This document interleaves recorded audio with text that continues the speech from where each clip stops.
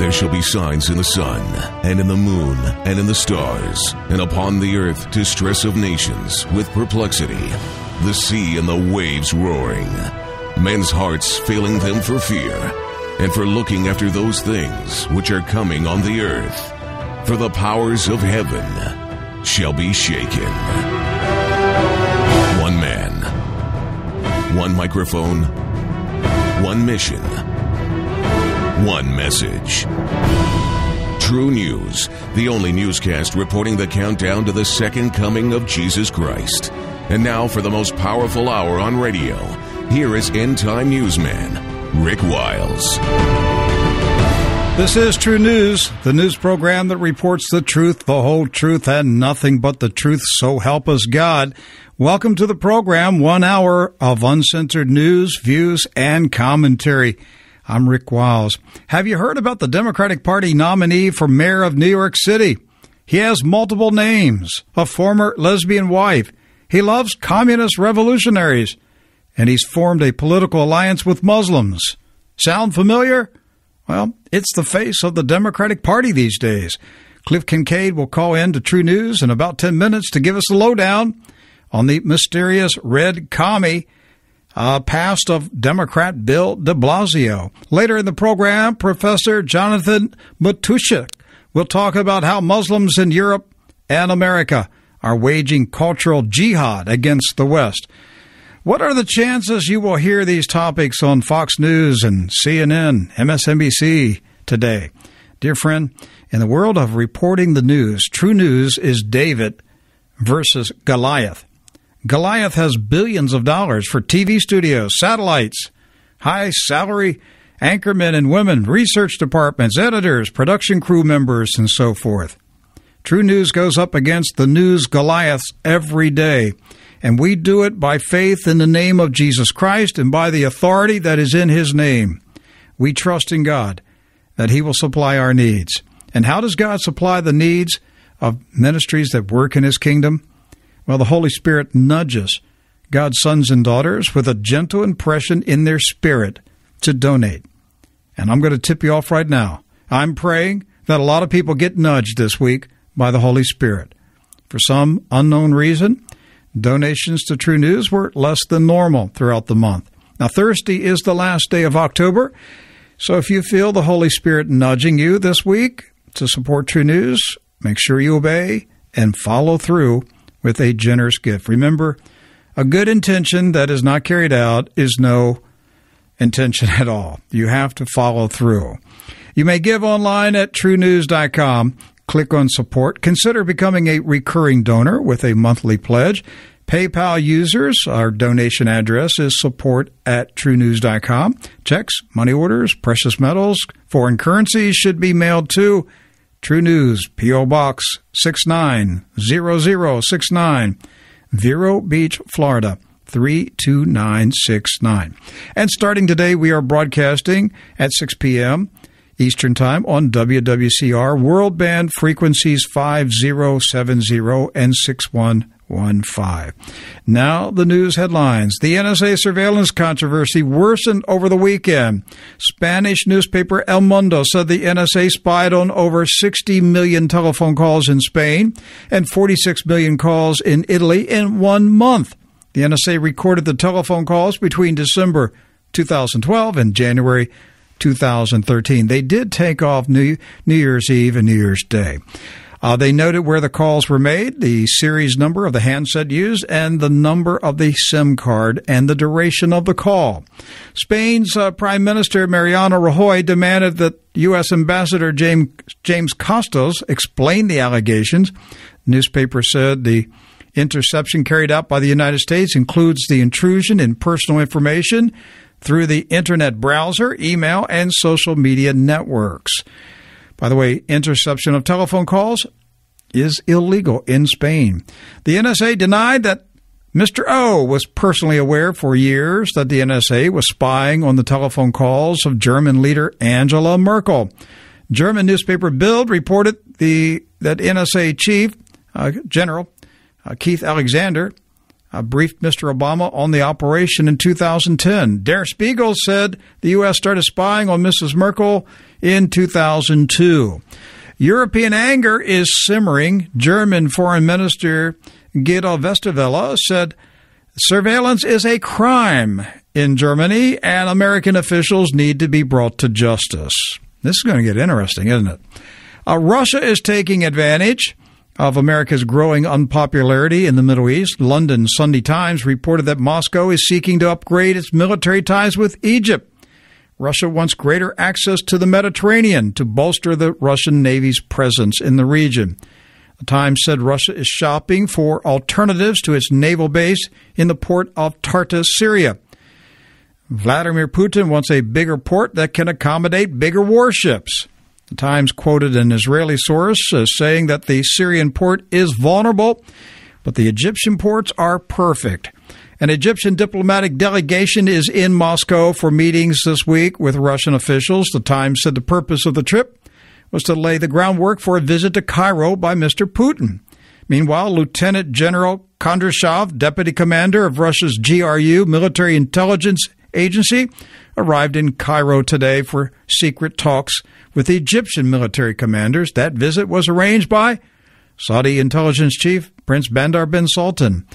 The Egyptian army is furious with Mr. O because of his support of the Muslim Brotherhood. Israel's TV Channel 2 reported that Egypt is eager to acquire Russian military weapons. DEPCA reported that Mr. O will announce in late December that he's reached a settlement with Iran over its nuclear program. Israel's TV Channel 2 also reported that Israeli security agencies repelled a cyber attack. Over 140 senior Israeli officials in defense and security industries received an infected email from a German company. It had a Trojan horse virus. The recipients included project managers and supervisors of highly classified, sensitive projects. Channel 2 said the sources of the cyber attack originated in Chinese defense companies. The Associated Press reported that a major Israeli highway was shut down after cyber attacks targeted the security cameras in the toll road's tunnels on September 8 and 9. The road remained shut for 8 hours on the second day, causing massive traffic jams. An expert told AP that the attack was the work of unknown but sophisticated hackers. China and Japan traded belligerent accusations and threats over the weekend. Japanese Prime Minister Shinzo Abe told Japanese soldiers he's prepared to step up military responses to China's provocations. China responded by saying that if Japan shoots down one of its drones, that will be an act of war. Over the weekend, Japan twice scrambled fighter jets to monitor Chinese military aircraft flying near Okinawa. China responded by televising video of its submarine fleet firing off missiles from under the sea. I think we can see where this is going, right?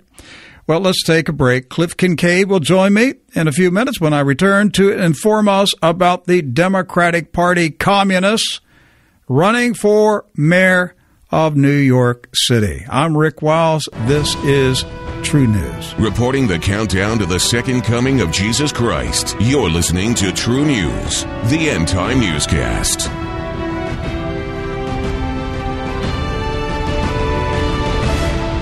This is Max McLean. What kind of preparation is required to preach God's Word? Listen to the Bible from 2 Timothy 4. In the presence of God and of Christ Jesus, who will judge the living and the dead, and in view of his appearing and his kingdom, I give you this charge.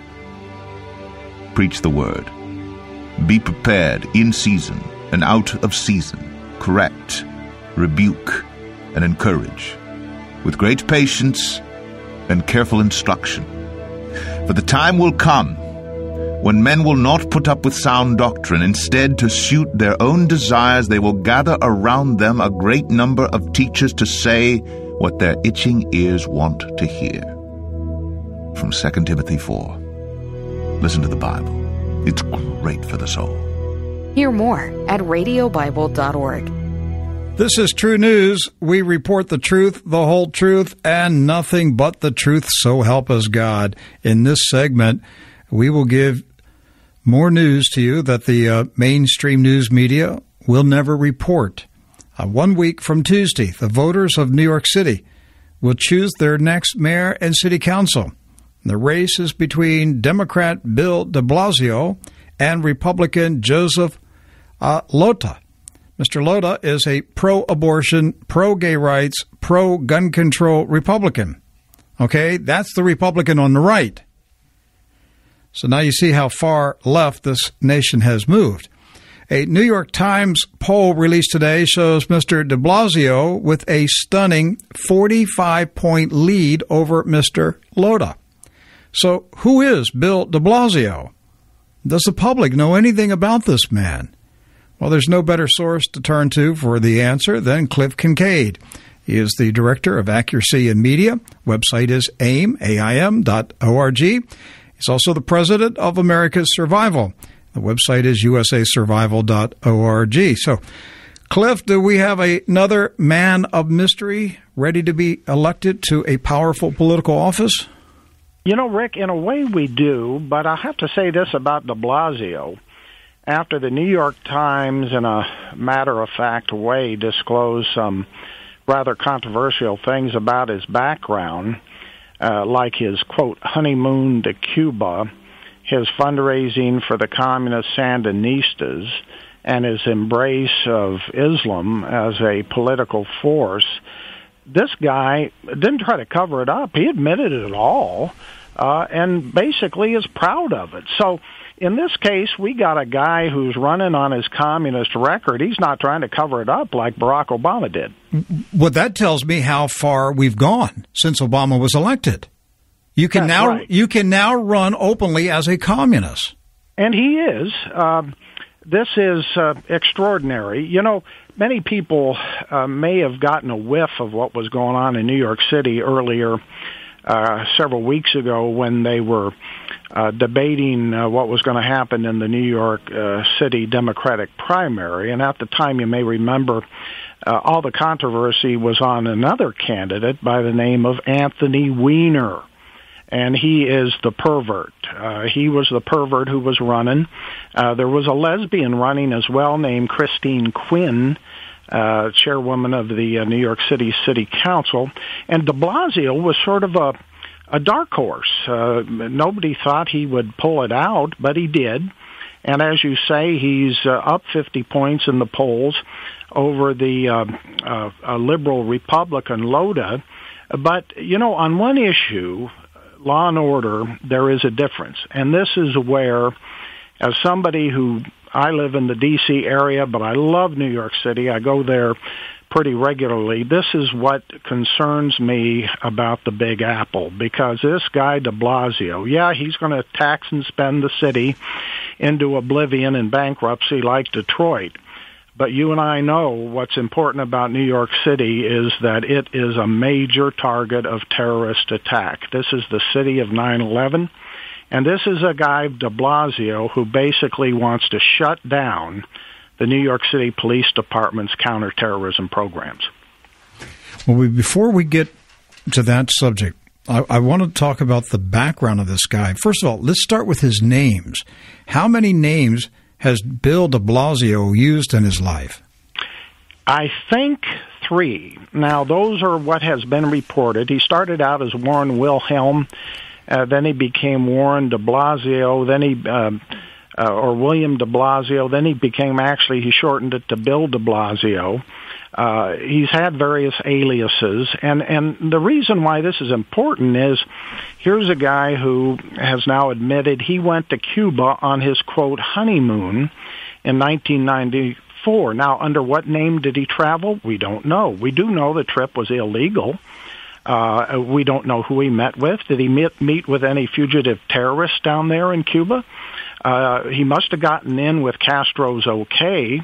Does he have connections to the Castro government? I mean, these are all questions we ought to be asking and answering, but instead, the media up there in New York are asking him questions like, if you win the mayoral contest, will you ride a bicycle to work? And what's your favorite pizza joint in New York City? Once again, we've got a candidate with multiple names. This is so similar to Barry Soetoro, alias Barack Obama. Multiple passports, multiple names. His name has been Viham. It's been Warren de Blasio. It's been Bill de Blasio, William de Blasio, and nobody thinks that's odd. Cliff, I'm 60 years old. I don't know anybody that's had 3 or 4 names in their life. Well, this guy, and like Obama, except spies, and like Soetoro, this guy is a security risk, and this is why it is so important that we all focus on what's happening in New York City. And this is why last week on October 24th, my group, America's Survival, held a news conference in New York City with people like Pamela Geller, Trevor Loudon, Joe Connor, who lost his father to a terrorist bombing in New York City, to try to get the media to start asking some basic questions about this guy. And instead, the only reporter who showed up from the Daily News decided to write an article attacking one of our speakers. Well, let's get into Mr. de Blasio's past. You mentioned he took his honeymoon. He went on his honeymoon to Havana. Doesn't everybody go to Havana on their honeymoon? How far back have you? Do you know anything about this guy prior to his honeymoon in Havana? Well, here's the interesting thing. On September 23rd, of all things, the New York Times ran a profile about the guy and mentioned several things in his background that do not, for some reason, show up on his bio on his official campaign website. Now, this story, it wasn't a hatchet job. It really wasn't critical of de Blasio. It just said, hey, this guy back in the 80s went to communist Nicaragua to raise funds for the Sandinistas, went to Cuba, he did this or that, and he became a member of a communist-oriented solidarity committee where he talked about the potential for political Islam having a major influence on the United States. So now this didn't really have much of an impact on the Times itself because just the other day they endorsed de Blasio for mayor. But that gave us a start, and so we started looking into his background. We've developed a lot more information, but of course there are still outstanding questions like why did he use 3 names? What did he do in Cuba? Why? But here's the key thing, Rick. Despite all of this, he still says that he's a supporter of the communist Sandinistas.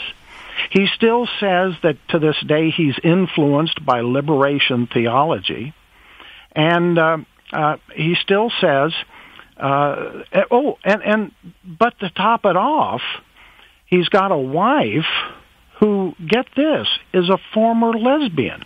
Now, that's interesting because, as you know, it's the mentality of the homosexual rights movement these days that you cannot change. You cannot go from homosexual to heterosexual. In fact, they're trying to pass laws to prohibit counseling in that respect. Yes, obviously she's a victim of conversion therapy. Well, no, and that's the interesting thing. Apparently, either she wasn't a real lesbian to begin with, or she's not a real straight now. Yes, who knows? But they have 2 kids, nice-looking kids, and those kids are in the campaign ads, and making it seem like he's got this nice family. But here's the thing about her: she may be even more radical than he is. She was a member of a Marxist collective called the Combahee River Collective. We've done some investigation of that, too, which was openly communist, calling for a battle against imperialism and the downfall of capitalism. So it's what I call a Marxist power couple. Wow. That sounds to me like the Hillary Clinton's vice presidential running mate for 2016. Well, interestingly enough, de Blasio ran Hillary Clinton's Senate campaign in the year 2000. Why am I not surprised? No, you shouldn't be. And so this guy really has a future. And really, Cliff, I mean, if he's elected mayor of New York City, he really does have the potential to be the vice presidential candidate with Hillary Clinton. Well, that or... Except she's still a resident of New York, isn't she? Yeah. Well, now, she would have to move. Now, if she, though, here's the problem. If she for some reason doesn't run, because, just the other day, even 60 Minutes started looking into the Benghazi cover-up. Didn't mention Hillary's role, but that could end up tainting her possible run for the presidency. So it could be that de Blasio would fill the void. But what we have to look at in the meantime is what's going to happen in New York City. Let me tell you, even in liberal New York City, under the liberal mayor Michael Bloomberg, who of course is not running again, he wanted to regulate the size of your soft drinks, and he wanted to interfere in your personal health choices and all the rest of it. But one thing Bloomberg did, he backed up the New York City Police Department and their tough counterterrorism programs. They've had 25 terror plots in New York City since 9/11. He backed up the New York City Police Department Police Commissioner Ray Kelly, and de Blasio comes in, openly campaigns with a group called Muslims for de Blasio, promises to get rid of Ray Kelly, and says he's going to cut back and restrict the surveillance activities that have kept this city safe. When he says he's going to cut back the surveillance activities, specifically what is he talking about? Getting rid of informants, getting rid of activities where they send undercover agents into the Muslim student groups and the mosques. Mm-hmm. That's exactly what he's talking about. And we know that some of the bombers and terrorists come out of those student groups and the mosques. And Bloomberg knows that too, and so does Ray Kelly, and that's why they've had a big program to send informants into those areas, into those organizations. But de Blasio, pandering for some Muslim votes, says he's going to wipe it all out. Was de Blasio connected to Bill Clinton's pardon of some terrorists? This is another thing we raised at our... was it the Puerto Rican terrorists? Bingo. This is what happened back in 1999-2000 when he was running, de Blasio was running Hillary Clinton's campaign for the Senate. You see, at the time, Hillary Clinton was a carpetbagger. She was new to New York. She wanted to pander to the minority groups, especially the Puerto Ricans, and they thought one way to do it would be to get her husband Bill, then the president, to pardon these Puerto Rican FALN terrorists. These are people responsible for 150 bombings in the United States through the 70s and 80s. And yes, indeed, the pardons took place. Bill Clinton would later pardon not only the FALN, but some members of the Weather Underground. And so what Joe Connor, who lost his father in the notorious Francis Tavern bombing in New York City in 1975, said at our conference was, what did de Blasio know about these pardons, and when did he know it? But again, these are questions we're asking and we can talk about, but the media aren't interested. Mm-hmm. Who is Donna Joan, is it Borup? Oh, Donna Borup. Borup. Okay. Well, these are, many people think, well, those are the days of the Weather Underground, the Black Liberation Army, the Puerto Rican FALN. Those are the old days. The fact is there are several fugitives from justice during that time period. One of them is a woman named Donna Borup of the May 19th Communist Organization. She's a fugitive. She is on the run somewhere. We don't know where she is. The FBI is looking for her. She's been charged with throwing acid into the eyes of a New York City policeman back in 1981. One of the FALN bomb makers is actually in Cuba today. He fled to Cuba with the help of the Weather Underground. Another fugitive from justice, Joanne Chesimard, also known as Asada Shakur. She is a convicted cop killer. She fled to Cuba with the help of the Weather Underground. This is the milieu that de Blasio was operating in when he was an activist with a group called the Nicaragua Solidarity Committee, or Network. And we investigated this as well. This was a communist front set up by the U.S. Peace Council, which was dominated by the old Communist Party USA, a pawn of Moscow. This is This is the network de Blasio comes out of. If you could believe it, Rick, he's probably even more openly communist, more of a radical than Obama himself. That's hard to believe. But what we have now is that the present-day Democratic Party is the Communist Party. I really believe it. The communists decided decades ago, they realized they're never going to be elected in this country as communists. They infiltrated the Democratic Party. And over decades, they took it over. And now we've got people openly running as communists. They don't deny their communist sympathies, and nobody's blinking an eye about it. It's quite normal now. This is the case. Certainly in the case of de Blasio, this guy's more open than anybody. The only thing he's expressed any regret about in his past was when he was a member of the New York City City Council.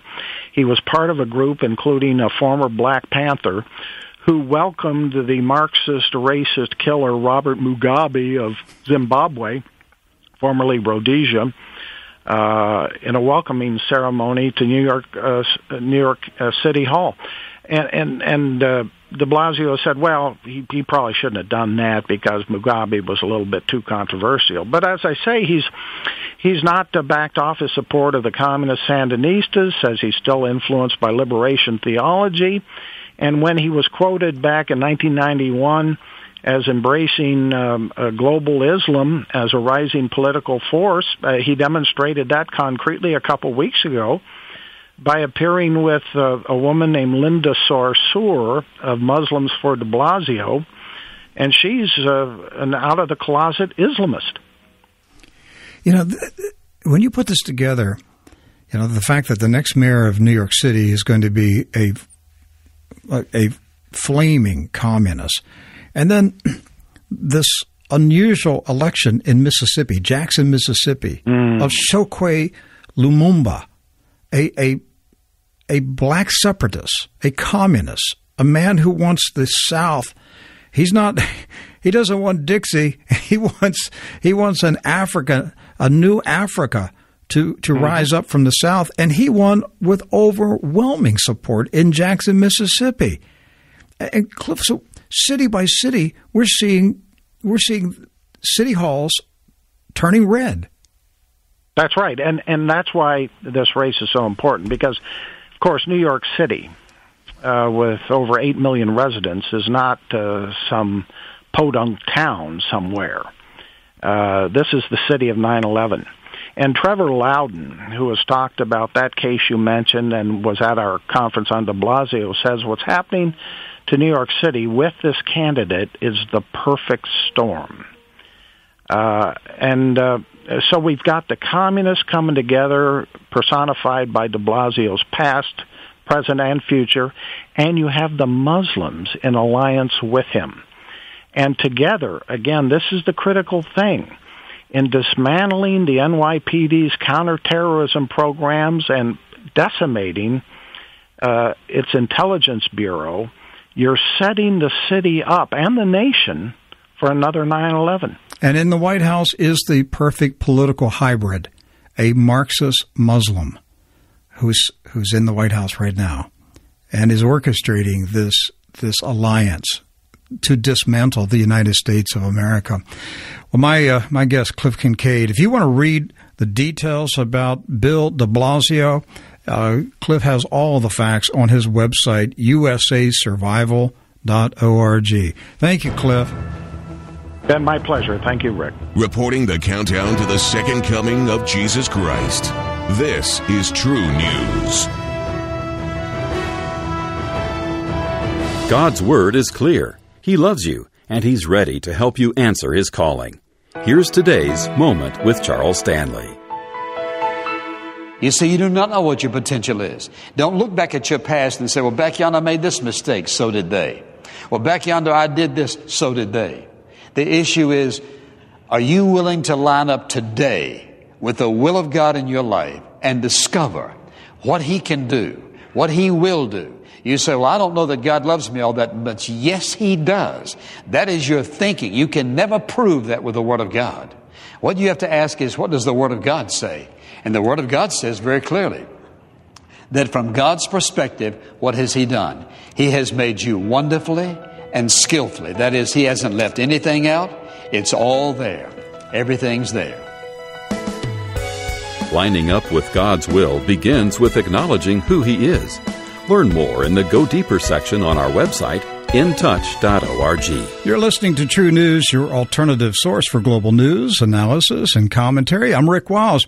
In the first segment of today's program, I reported that Russia is moving in quickly to fill the vacuum in the Middle East caused by President Obama's Middle East policies.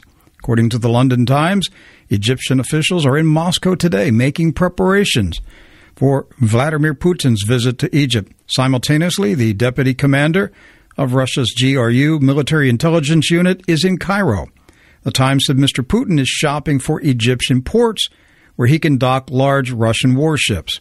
Russia's opportunity to become an ally of Egypt came about when President Obama angered the Egyptian army leaders by aiding the Muslim Brotherhood and by cutting off U.S. military aid to Egypt after the army kicked out the Brotherhood.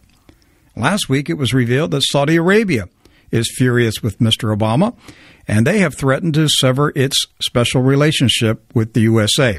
That's a not-so-subtle hint that the U.S. petrodollar days are numbered. The Saudis are also flirting with Russia and China as potential new partners in place of the U.S.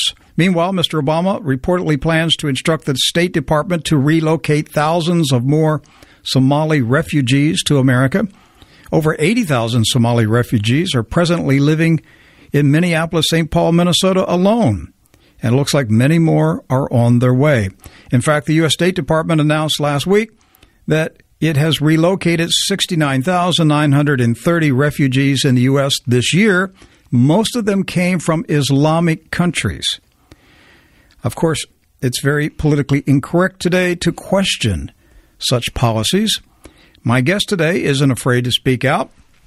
Dr. Jonathan Matusitz is an associate professor in the Nicholson School of Communication at the University of Florida. He studies globalization, culture, and terrorism. His most recent book is Terrorism and Communication, A Critical Introduction. Dr. Matusitz, welcome to True News.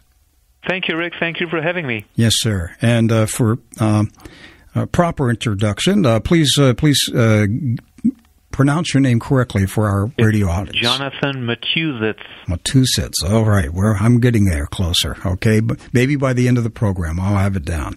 Very good. All right. May I call you Jonathan? That'll make it easy on both of us. Okay. Good. All right. That's what my mom calls me. All right. All right.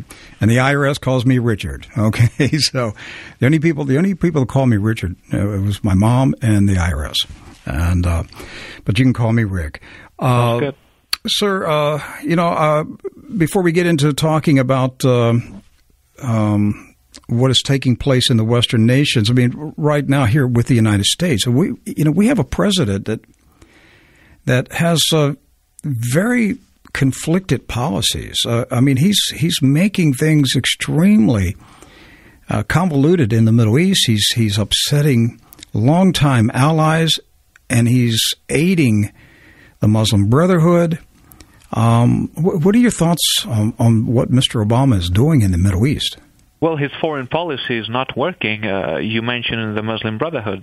In 2011, we had the Arab Spring, which would be called the Muslim Spring, because the Muslim Brotherhood just seized power in most of the nations in which the Arab Spring took place. And one of these was Egypt.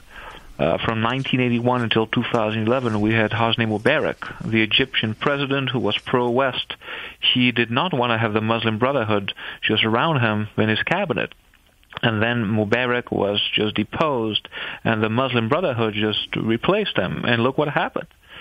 And the situation got so bad that most Egyptians do not want the Muslim Brotherhood and are very upset with Obama for helping the Muslim Brotherhood assume power in Egypt.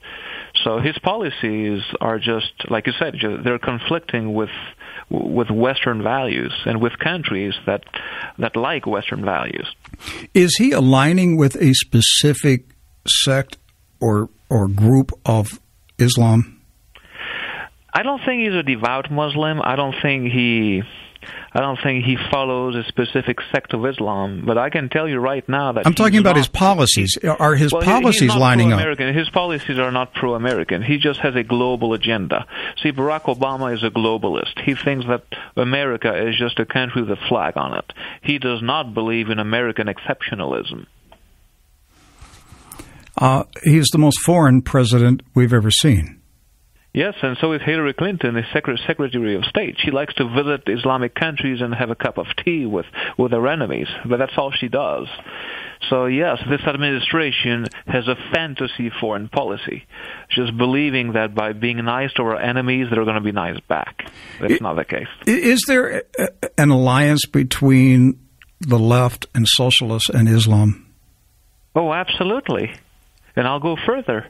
The LGBT groups in San Francisco have joined forces with Islamic groups.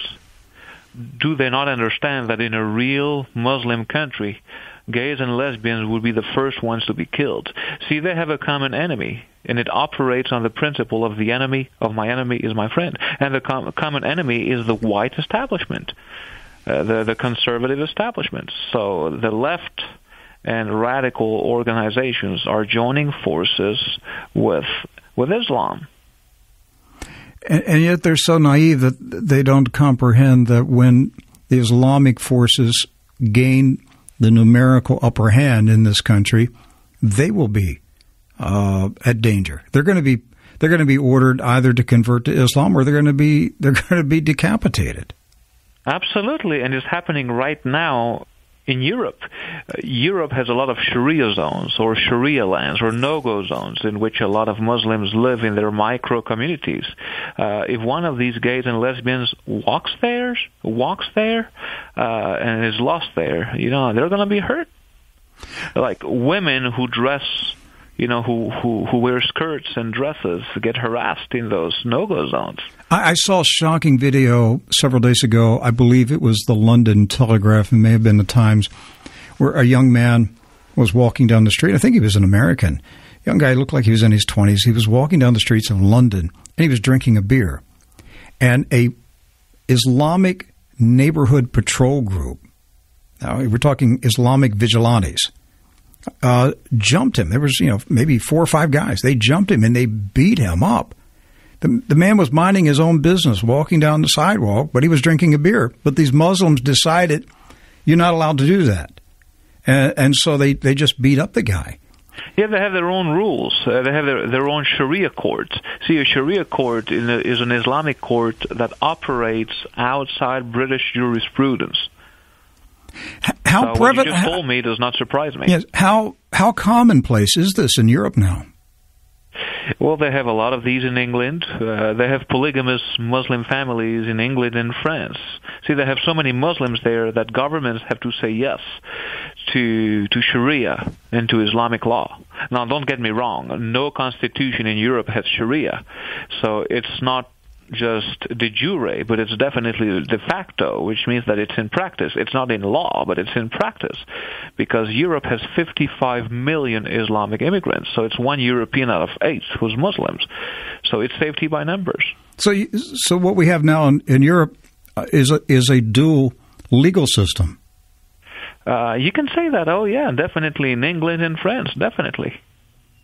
And the Western leaders are afraid to confront the acceptance of Sharia in their countries. They're afraid, and they're overly politically correct. And that's the idea of globalism, the New World Order, that all nations should abide, should follow one voice, one type of thought.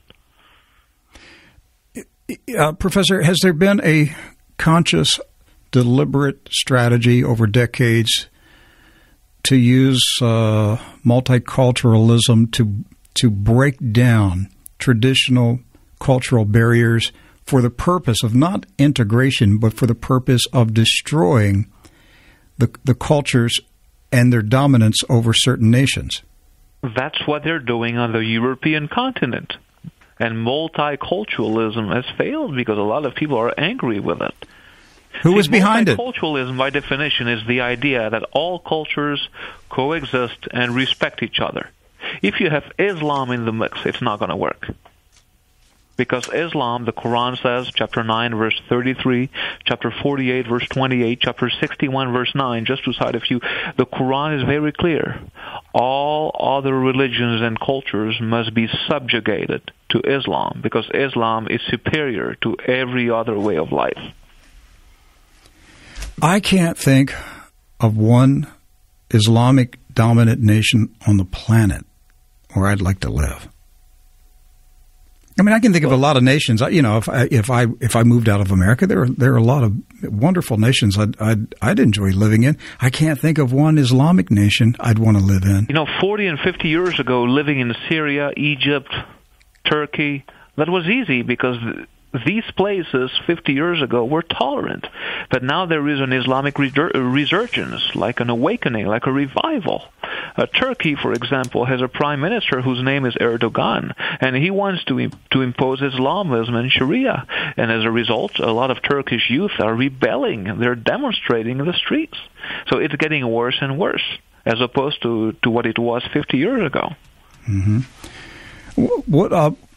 Who is behind this multicultural movement? The Muslim Brotherhood.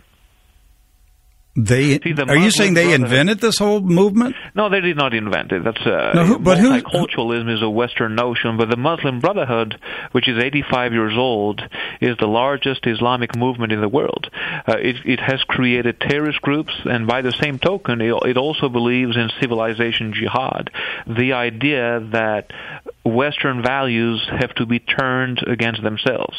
So basically, in layperson's terms, Western civilization needs to be destroyed from within. And how do you do that?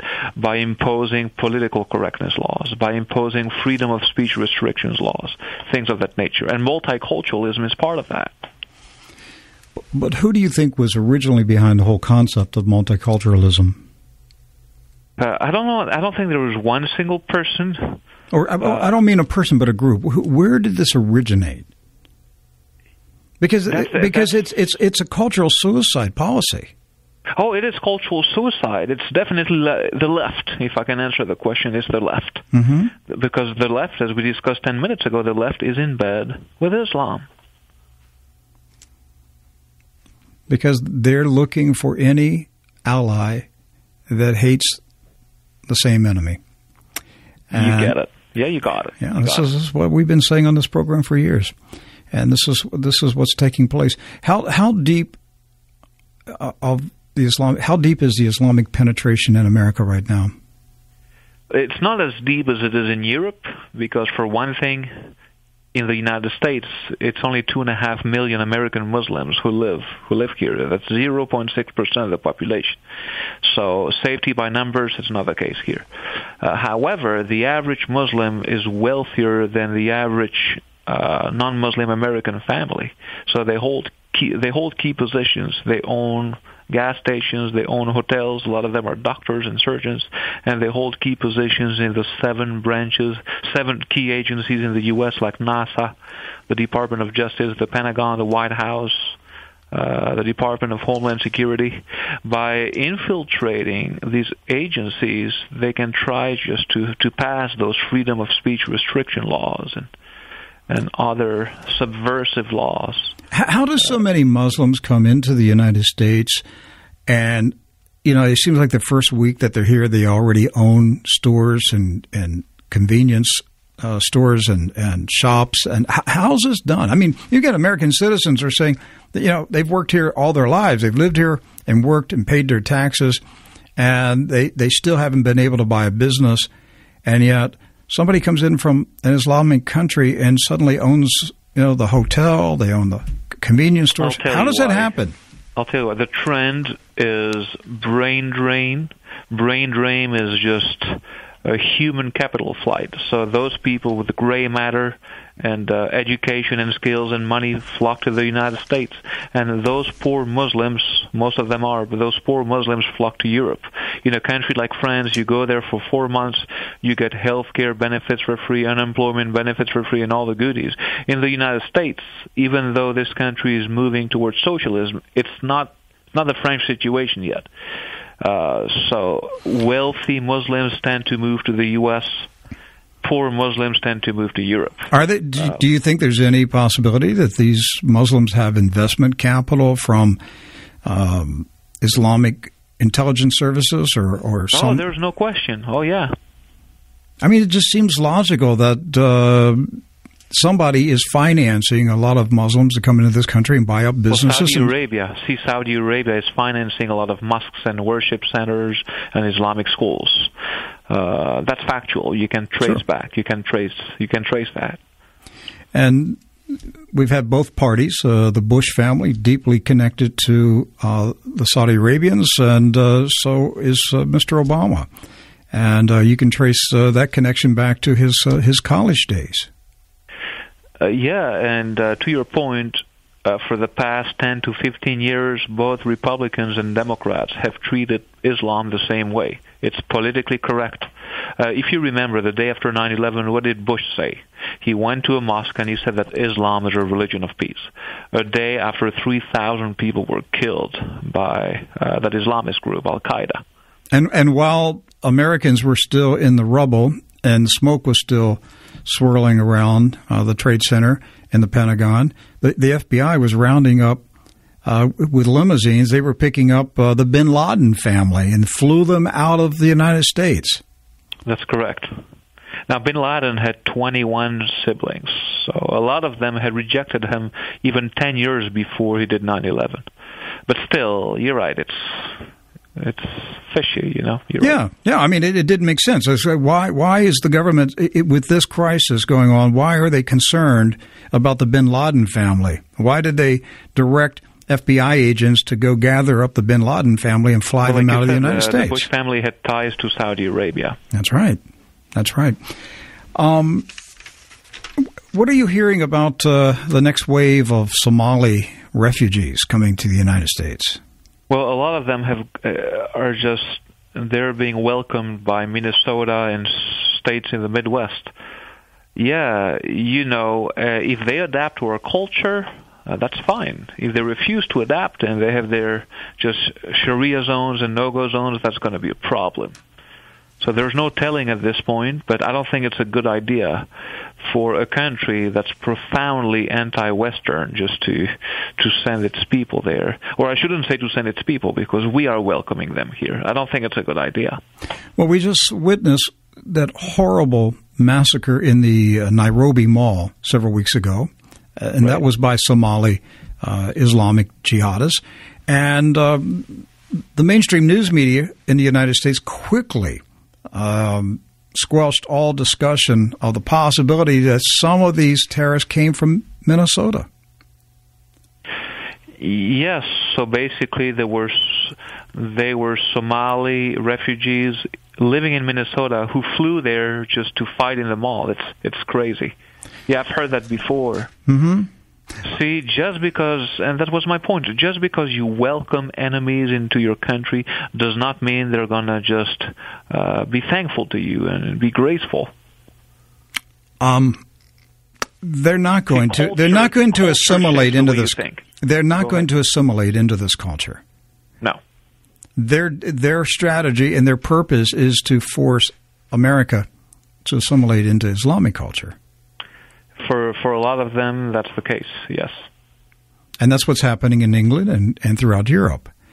Absolutely. I've been saying the same thing for years. When people go to Paris, they go see the Eiffel Tower and Versailles and the Louvre, but you're not going to find the Muslim problem there. I want them to live in Paris for a year and that they walk across the city.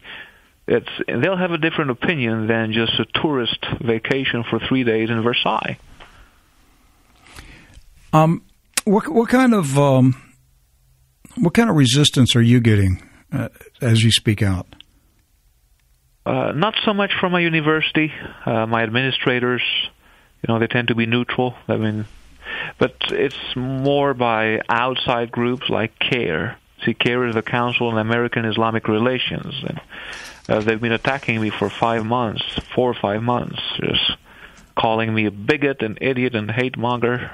They can do whatever they want. See, C.A.I.R is like a broken record. They always say the same things over and over again. So that's the type of resistance I have encountered. Do they harass you Do you ever feel like you're being stalked? Recently, on October 1st, one of the C.A.I.R representatives, whose name is Samantha Bowden, she's a young white girl, she's about 25, and she's a recent Muslim convert. She married a Muslim man. She's the communication and outreach director for C.A.I.R. And when I was teaching, she was sitting at the back of my class. She had never made any contact with me. She never received any permission from me.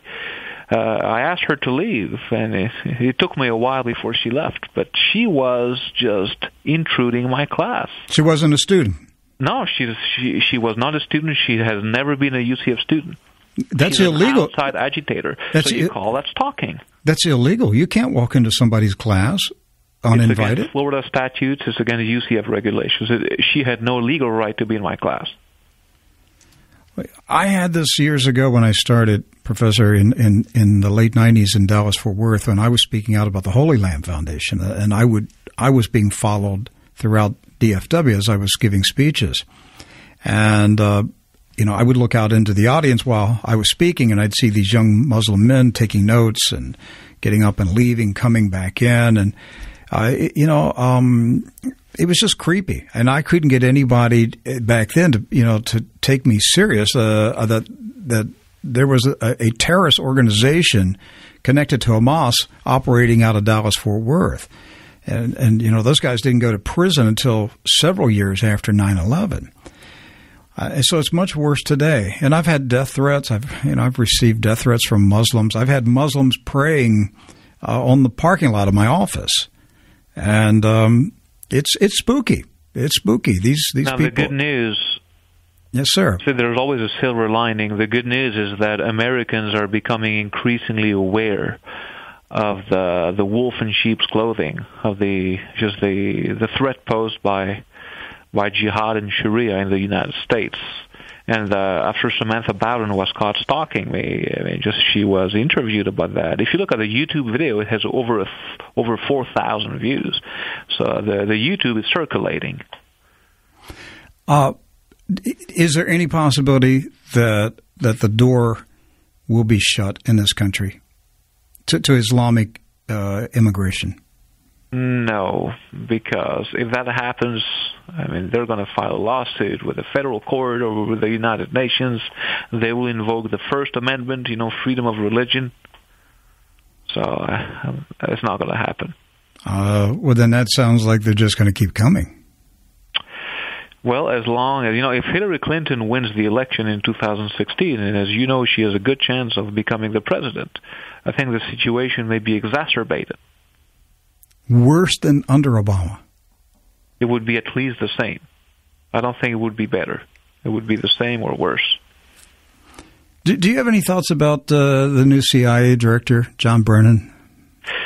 Well, as you know, rumor has it that he converted to Islam when he lived in the Middle East. Yes. I don't know if there is solid evidence. If that's the case, if he's a Muslim, if he's a devout Muslim, and that's frightening because he's the head of the CIA.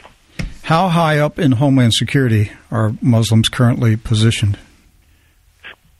Well, I can answer your question by saying that groups like C.A.I.R and ISNA, the Islamic Society of North America, are doing everything they can to remove instructors or to get them dismissed. Those instructors that use Islam and terrorism in the same sentence get dismissed. It would be difficult for someone like me just to become an instructor in our military. It seems so bizarre, doesn't it? We call that civilization jihad. See, there are many types of jihad. You have holy jihad, that's suicide bombing and just flying planes into buildings. And then you have civilization jihad, that's destroying our civilization from within. And that's what most people need to wake up to, just civilization jihad. And it's a huge problem. And it's a deliberate plan. It's a deliberate strategy. They're working. It's like termites just eating away at the foundation of a society. Oh, it's a grand scheme. It's a huge agenda. And what is the total overall grand scheme? Is it a worldwide Islamic caliphate? Worldwide. Oh, definitely, it's worldwide. Oh, yeah. See, the ultimate objective of the Muslim Brotherhood is to cover the globe with Islamic flags, to make sure that every country follows Sharia. Sharia is Islamic law. Sharia will tell you how to walk, how to talk, how to dress. Women will have way fewer rights. What part of the world right now is the least Islamic? A country like Japan. See, you live in Japan, you're Muslim, you don't become Japanese. You can vote, you have fewer rights. See, the Japanese understand the Islamic threat. You may call them racist or whatever. You know, they're not taking any risk in regards to Islam. I think what they're doing is smart. What about South America? Increasingly, Muslims are moving into South America. In the TBA, the tri-border area between Brazil, Argentina, and Paraguay. And see, the problem with South American countries is that in a lot of cases there is a rule of law, but it's not enforced. It's really lax. You could see that with the Medellin cartels back in the 90s with Pablo Escobar. In northeastern Colombia, so there is a rule of law, but corruption is very high there. And how deeply connected are the drug cartels with the jihadists? Oh, they're deeply connected. See, drug cartels provide money, and with the money, you give weapons to the jihadists, and in exchange, they're smuggling through our borders. And this explains why we're seeing the drug cartels resort to beheadings now in Mexico. Well, I had no idea that happened. Mexico is basically it's a hub for drug cartels, for jihadism, because what's north of Mexico? It's the United States. Now, there's a lot of beheadings in Mexico now. Oh, I had no idea. Well, yes. You're teaching me something. I'm going to do some reading on that. A lot of beheadings. Connected to the drug cartels. And so they had to learn it somewhere. Hey, one last question. What do you think of Facebook last week said, beheading videos are okay now? Well, if you type beheading video on Google, you'll see everything. Nothing is edited. So I'm not surprised that Facebook allows that. But isn't it bizarre? It's bizarre. See, I believe in freedom of information. So in a sense, it would make people aware of how our enemy operates. But it's bizarre, yeah. Yes, sir. Well, my guest is Professor Jonathan Matusitz, and we appreciate you coming by True News today. Keep speaking out, sir. We appreciate your truthfulness. Thank you, Rick. Thank you for having me. I hope I can do it again. Well, we're nearing the close of today's newscast, and there's something that I seldom mention on this program. Earlier this year, we started producing a 2-minute True News top-of-the-hour update.